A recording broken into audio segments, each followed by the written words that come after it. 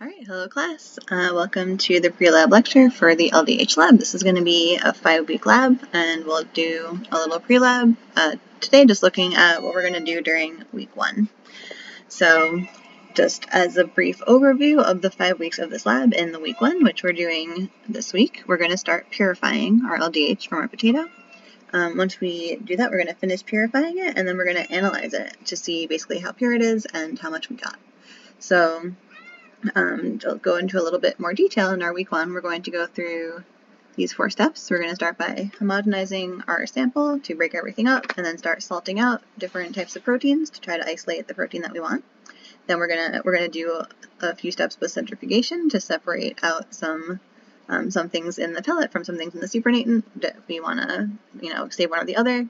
And then we're going to finish up with doing some dialysis to further continue purifying our protein. In our second week, we're going to finish purifying by doing some affinity chromatography and then doing a spin column. And then finally, we're going to characterize the LDH that we finished purifying with a few different assays. So in our activity assay, we're going to look at the LDH's ability to catalyze a reaction. So that'll tell us basically how pure it is. And then we're going to look at a Bradford assay, which will tell us the total amount of protein we have. So that will So by figuring out how much LDH we have using our activity assay and our Bradford assay to figure out our total protein present, we can then use that to figure out the purity of what we were isolated. And then we'll also look at a gel electrophoresis, looking at the same idea to see how much we got and how pure it is. So the first step of what we're doing in week 1 is going to be homogenization. So this is just freeing all the components from our cell. You're going to start with some chunks of potato, and we're going to just grind them up in a blender with some buffer. So please make sure, just some basic considerations with the blender. Please make sure you cover the blender before you start it, otherwise you'll make a big mess. And please try to make your solution as homogeneous as possible. If you see any big chunks, please keep on blending until you have a pretty uniform suspension of potato in buffer. So once we've done that, we're going to do our first centrifugation step. So centrifugation is a lab procedure where we spin our samples very quickly to separate them essentially by density. So denser solids will settle at the bottom of your tube, and soluble components will remain suspended in a liquid that stays at the top of the tube. So this is a picture of a rotor that you might see in a centrifuge, and it has spots this one has spots for 8 different samples. And then what you'll see at the end of the centrifugation is the pellet at the bottom of your tube. This contains the solids. So in this case, from our potato, it'll have maybe components of the cell membrane and other maybe more dense parts. And then our supernatant, which is the liquid portion, that is going to contain all of your soluble components, like maybe sugars, as well as soluble proteins. And in our case, the LDH we're looking for is a soluble protein, so you're going to find it in your supernatant.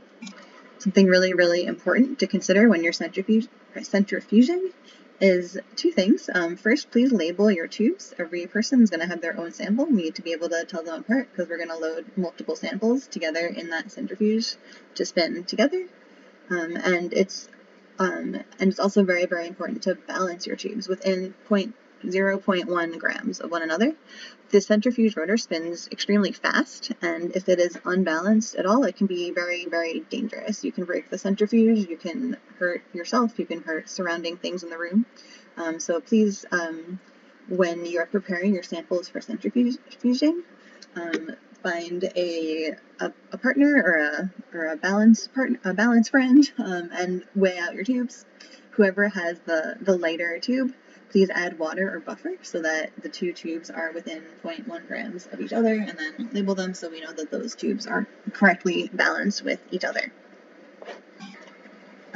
Once you are completed the centrifugation, you have your supernatant and your pellet, and like I mentioned, we're saving the supernatant.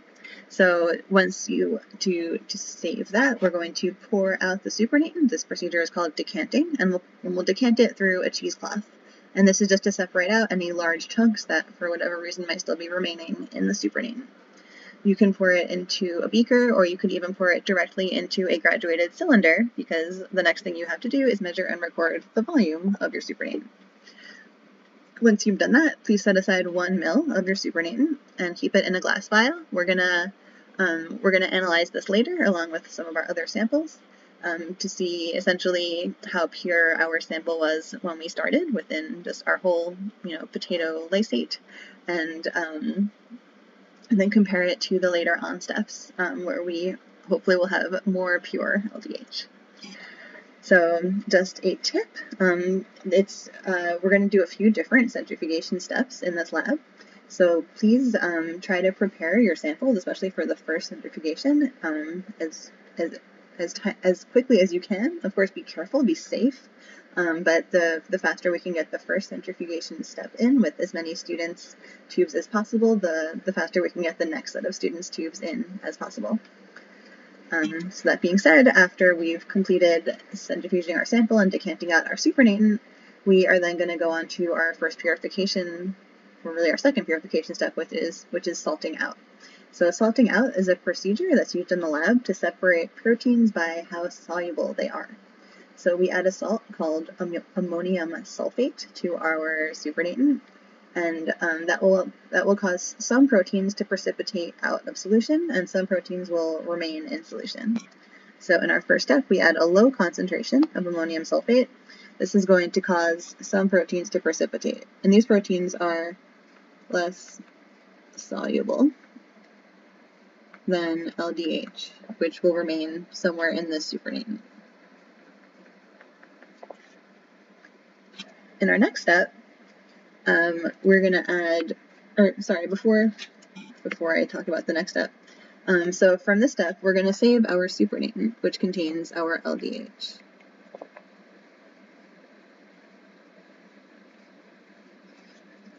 And then once we have our supernatant in a new tube, we are then going to add even more ammonium sulfate to get to a higher concentration. And this higher concentration of ammonium sulfate will precipitate out our LDH and other proteins that have similar solubility properties.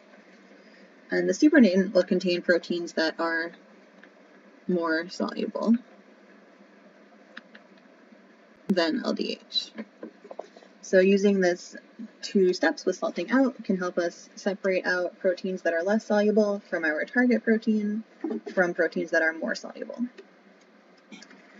And then once we've completed the step, we're going to then take the pellet this time, which contains our LDH, and we're going to resuspend it and buffer it, and we're going to use dialysis to help purify out some of that ammonium sulfate from our target protein, because at the end of the day, or at the end of these 5 weeks, we're trying to get just pure LDH without a lot of other stuff in it. So it's just some important things to consider when you're doing the salting out step. We're going to figure out how much ammonium sulfate to add using the volume of our supernatant. So for the first step, we're going to add 0.242 grams per mil of supernatant to for the first step. And then for our second step, we're going to take that supernatant, put it in a new tube, and we're going to add 0.166 grams per mil of supernatant. And make sure to measure the volume of your supernatant for both of these steps. And just general things to consider when you're adding ammonium sulfate, make sure you add it slowly and stir it over ice. And make sure to always label and balance any tubes that you have, especially because we're going to, obviously, to get our precipitate out, to pellet out, we have to centrifuge. So please, always when you're centrifuging, label and balance your tubes. So after your first salting out, you're going to measure and record that supernatant volume, like I mentioned, and then you're going to set aside 1 ml of it in a glass vial. And this is another sample that we're going to analyze for purity, just like our first sample that we set aside. So that way we can look at our purity of our LDH protein during the various steps during this purification process. After the second salting out, this time, like I mentioned, we're going to discard the supernatant. We're going to keep this pellet that we get after centrifuging. And we're going to, once we've discarded the supernatant, we can dissolve the pellet in 5 ml of buffer. And that will help prepare us to do dialysis. And like I mentioned, during this dialysis step, everything has been redissolved, but we want to remove some of those extra salts, like all of that ammonium sulfate. And we do that essentially by diffusion. So at the start of dialysis, on the inside of your dialysis membrane, you have your LDH and the other proteins that have similar solubility properties. These are represented by the large purple dots here. There are also a lot of salts in there, such as ammonium sulfate, that we want to try to remove during this step. So over time during dialysis, the salts can move out of the concentrated solution through the pores in the semipermeable membrane. So salt and water can move freely out from our concentrated solution. So our concentrated solution contains LDH, other proteins, salts, and water. So our salt and our water can freely move across this membrane, so they're going to start diffusing out into our buffer that's in the beaker. And our LDH is going to stay trapped inside because it's too big to pass through the pores of the dialysis membrane. And most of the other proteins will probably also stay stuck inside the dialysis membrane, but some very, very small proteins might be small enough to fit through those pores. So once the dialysis has reached equilibrium, you can see the small red dots that represent the salts in our concentrated solution have diffused out to populate equally in the surrounding buffer. But our proteins have remained stuck inside the dialysis membrane. So generally, when you're doing dialysis, you do more than one step. So you'll take after a few hours, you'll take out your dialysis membrane and you'll put it into a beaker containing fresh buffer and that will help to encourage more salts to then continue to diffuse out of your membrane to leave your proteins inside more pure. So the more buffer changes and the more time you leave it, the more removal of those undesired salts that you will get. So in the case of this lab, I'm just going to ask you all to leave a labeled vial on your bench next to your stir plate that has your dialysis, and I and Amaury will change the buffer for you once. So that's to help you, again, to get a more purified, less salty product on the inside of your dialysis membrane. And then we'll transfer that sample to you for a vial. And we'll transfer the sample to a vial, and we'll leave that vial for you to analyze in week 2. So in summary, after week 1, we are going to have separated out our LDH from other proteins that are more or less soluble using that salting out process. We also are going to have removed salt from that LDH sample using dialysis. And we will have also collected 2 samples for future analysis. So that's our original homogenate straight from the blender, as well as our first salting out supernatant. So next week, in week 2, you're going to continue purifying the LDH. So we're going to separate it from proteins that have different binding affinities using an affinity column. And we're also going to collect even more samples for analysis. And then we're also going to further work on that salting out 1 sample so that we can analyze it. And with that, if anyone has any questions, please feel free to ask. You can ask before lab, you can ask during lab, and make sure, again, that you have really good notes in your notebook that you can work from.